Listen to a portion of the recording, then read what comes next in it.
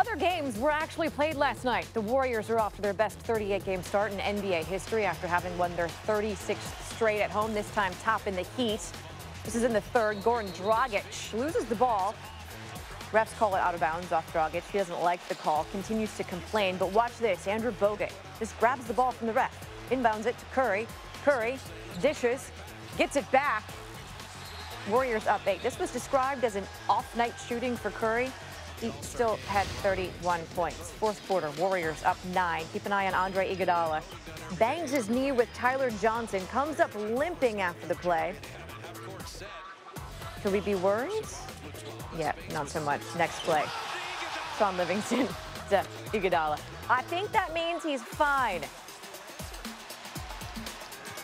5 minutes left. Warriors up 10. Curry, the 3. This is his 16th 30-point game this season. Warriors still undefeated at home. They beat the Heat 111-103.